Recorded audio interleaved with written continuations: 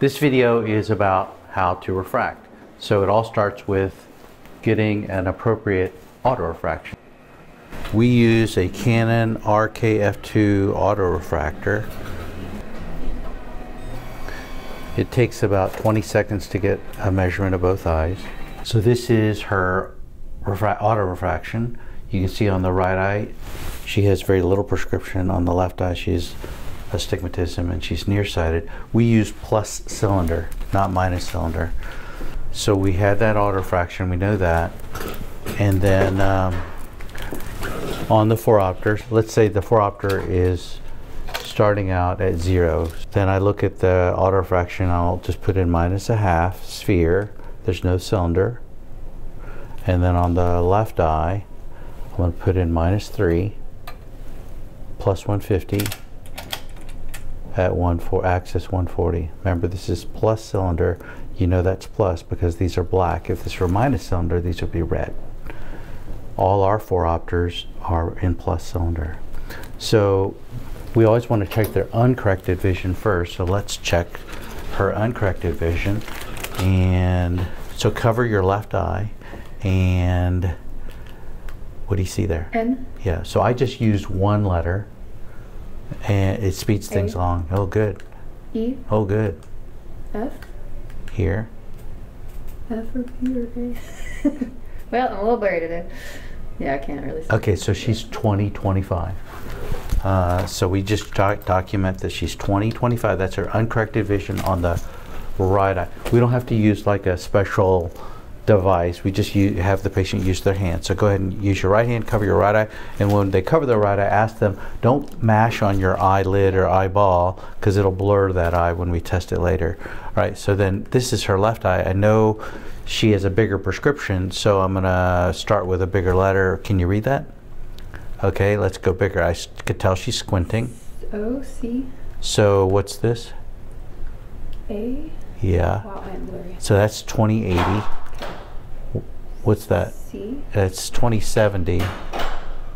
Yeah. So she's 20/80 on the left. So we didn't have to keep looking that way. So we didn't have to show her the whole thing because that's not as time efficient. I could kind of get a sense of her uncorrected vision just by showing one letter. All right. So we're going to say uncorrected vision on the left eye is 20/80. Now we're going to refract her right eye. So the first thing you do is you line this up. And so if you can zoom in so we can see the bubble and the two circles. So we line this up. And so her head is in a comfortable position. You see that bubble? It means that it needs to be lined up with the white circle. And so we're going to do that so it's level. She's in a good comfortable position. Now look here so you can see how it's not lined up with her eyes. So this is the pupillary distance. And this dial controls the pupillary distance, which is the distance between the right and left pupils. Basically, we want to align these circles with her pupils. So I'm going to just stay right there. I'll just get in and get out. So right about there. And that looks pretty good. Can you tell? Yes. Good. And so now this means it's open. This lens is open. You can see it's open. O. It's open. So we always test the right eye first. So I'm going to occlude OC, one eye, and we're going to start with the right eye. So now she's her autorefraction, remember, was on her right eye -50. So that's where we're starting. And we generally do what we call push plus. So I'm going to move the prescription. I'm going to lower the, I usually, for an eye that I think is capable of normal vision, I'll start out with like the 20/30 line. Assuming she's capable of 20/20, I'll show her a bigger target and I'll isolate it to one single letter. Can you read that, Janelle? Yeah. Okay, so choice 1, or, and I push plus, so I move the sphere in the plus direction. Choice 1 or choice 2, which is better? I think 1. Yeah, 1. One's better, okay. And then I'll go minus, but I'm more cautious about going minus because you can quote over minus somebody where you induce the patient to accommodate and they'll notice that the letters maybe become sharper but they also become smaller and you don't want to have the patient accommodating to give you their best vision. So choice 1, and I'm going to switch it to choice choice 1, and I'm going to switch it to choice 2. Tell me, which is bigger, choice 2 or choice 1? Which is bigger? They're about the same, actually. Choice 2. 2 is sharper, though. Sharper. Is 2 smaller, and then choice 1 bigger? They're about the same size. Okay, so that's maybe a little sharper. This is, so now I decrease the visual acuity chart to the 20/20 line. What do you see there? I see V, C, T, K, A. Yeah, good. And then can you read this here? I cannot. Okay, so good. So now I'm showing her the 20/20 line. Choice 1 or 2, which is better? 1. Okay, Yeah. so she likes a -75, and it didn't get smaller. Does it get smaller here? Yes. Okay, that's over minus. We don't want to do that. We always want to have her get the clearest vision with the least amount of minus. Okay, so choice 1 or 2, which is better? 1 is easier to Okay, read, yeah. so she's a -75, and we're done with that eye. And I don't really check the cylinder because our autorefractor is very accurate.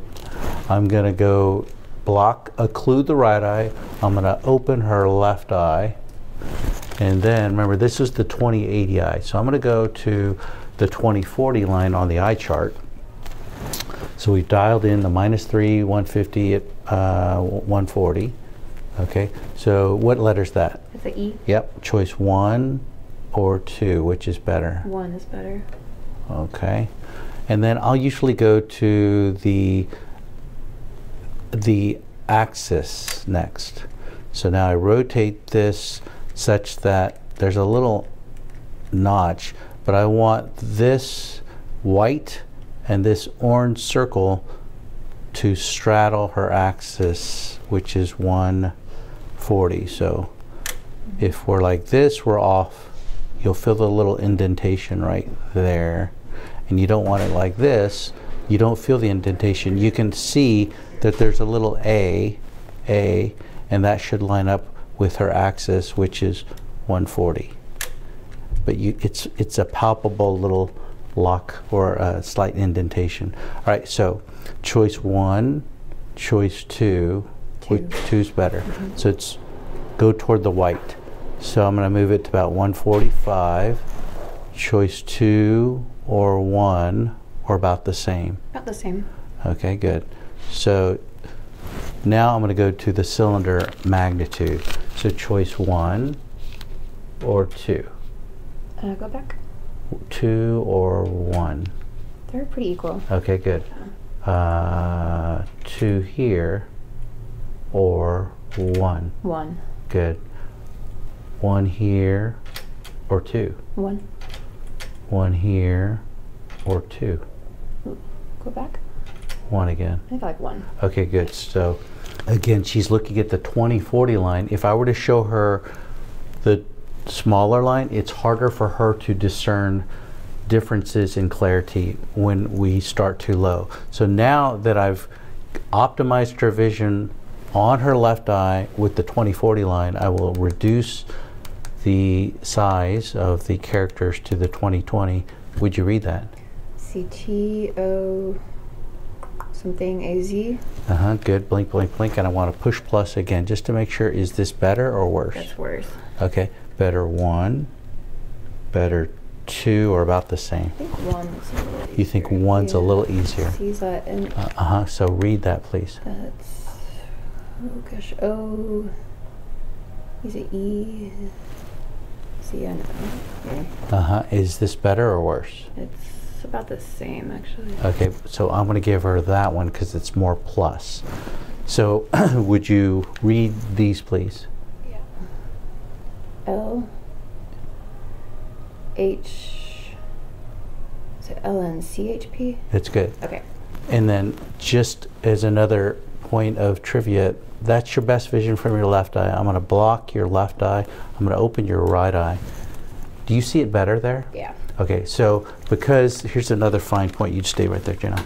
Because her right eye has a simple prescription and it's more in focus, and her left eye is more out of focus, I can hypothesize that when she was a child, her right eye was always in better focus than her left eye. So her left eye is always going to have a little weaker ability to see. It's going to be a little amblyopic left eye because she has more, her left eye's always been more out of focus. She's never had eye surgery. This is just how God made her, all right? So this is, then we line up, we open up both eyes and we go, how's that?